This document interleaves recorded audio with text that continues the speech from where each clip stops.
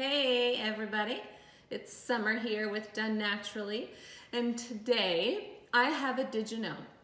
Let's talk nipple shields. So unfortunately, for a long time, nipple shields got a bad rap. And it's because many decades ago, they were made with a very thick silicone or thick latex. And some of them were even really looking more like bottle nipples and didn't allow the breast tissue to move in and out of them. And people just popped them on and expected the tissue to come up in there, and it wouldn't. And those older style nipple shields led to a reduced milk supply, babies not getting enough milk, eventual possible failure to thrive, bad things. But we've grown and changed and developed, and those style of nipple shields are no longer available. The nipple shields that we use now do not pose a risk to breastfeeding. They don't pose a risk to your milk supply. What we use now is a very thin silicone for a nipple shield, and that allows the tissue to come up into the shield so the baby can properly stimulate. Now, it's important that one is properly fit for a nipple shield, because when we're doing that, we're fitting due to the baby's size, their mouth, and the mother's size herself, the size of her nipple, and whether or not that can accommodate and come together for the baby. So you have to be properly fit. You have to be shown how to properly put it on. And then someone needs to be observing you that the baby is nursing well with the nipple shield and still transferring milk or moving milk from mom to baby. So if those things are in place, we don't have a risk. I will say that nipple shields can often be helpful in the NICU world, and also for late preterm babies, those more cusp babies that aren't quite term, between 35 and 38 weeks. Why? Well, in the NICU, these babies are imprinting and learning to suck, practicing to suck, developing that with a pacifier, because you can't jump in that isolette. That would be amazing if we could create something like that where mom could be in there too and baby practiced on her breast and nipple, but it's not a thing. So they have to learn how to suck on a pacifier. That's very important. So they've imprinted on something that's firm and silicone, and we need them to do that. So as we're learning to breastfeed, sometimes nipple shields can help those babies in the NICU. Sometimes they don't need them. But a lot of times they do, even if a mother has very everted nipples, ones that poke out.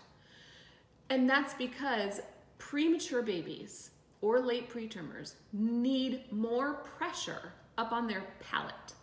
And that pressure on their palate stimulates an acupressure point. And that acupressure point is what helps them keep sucking. So a lot of times, a soft nipple, even if it's poked out, won't do that. And so a baby might latch on, suck a little bit, come right off. And so that nipple shield can help them stay on and transfer more milk. And there's actually been quite a lot of studies demonstrating that in the premature world and the late preterm world, that nipple shields with those babies, they transfer more milk. Full term world, totally different thing. Typically we use nipple shields because a mother may have flat nipples, she might have inverted nipples, she might just be having trouble latching on for whatever reason. It might have nothing to do with her anatomy. It might not have anything to do with the baby's age, size, baby's anatomy, but they're just struggling. So when I look at nipple shields, I certainly am not doling them out like candy, but I look at them as a tool that can be used to help breastfeeding, especially when the alternative might be pumping and exclusively pumping and bottle feeding, which takes a lot more steps. You're pumping and then you're feeding the baby. Whereas when you're breastfeeding, even if there's a shield in place, it's just one step. So I look at it like that it can help if breastfeeding's not working like you want it to, or because of baby's age. that can help. It doesn't mean necessarily that forever you're going to be using a nipple shield. Moms that use them long term are typically those moms that have more inverted nipples or more very flat nipples. Moms that are using them because the baby's in the NICU or because the baby is a late pretermer, those moms are usually using them for maybe a few weeks, a few months, something like that, and they quickly wean off of them. A great tip if you're using a nipple shield, because people feel like it's another apparatus or another thing that they need to have and they have to find or get lost or get stuck in the couch, or you need it and you're upstairs and the nipple shield you remember is downstairs. And that can be a hassle. Great thing to do if you're using it in more of a long-term way is keep it in your cleavage, in your bra. Then you're never losing it. It's always right where you need it, when you need it. It's also being exposed to less germs because it's not out and about, because it's just tucked in you. And if you are outside of the hospital and your baby is also outside of the hospital, then we're talking about not needing to be quite as careful with germs because we're not talking about prematurity.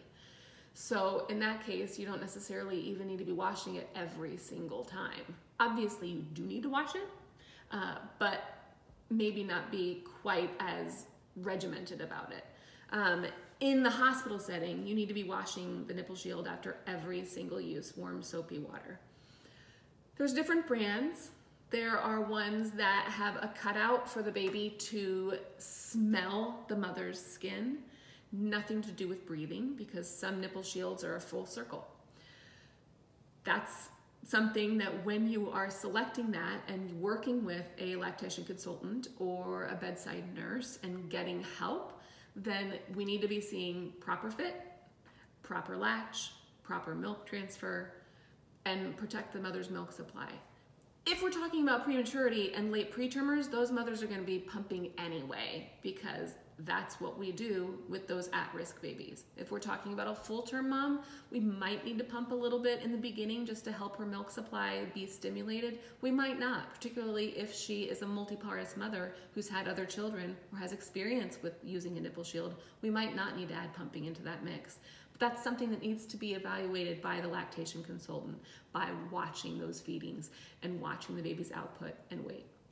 So all in all, nipple shields are not like evil, and they're not just going to ruin a milk supply, and you don't have to worry about, when am I going to wean from them? The key is sometimes it can help breastfeeding and not make a mother move to exclusively pumping and bottle feeding breast milk. So hopefully that helps you. And if you need something like that, you don't have to feel like, oh my God, you've lost something or now everything's all ruined. There's a lot of tools and tricks we have up our sleeve, and there's a lot of different baby scenarios and mother scenarios, and we can always make it work and make it simple for you. So that's what I got today. You guys have a really good one. See you later. Bye.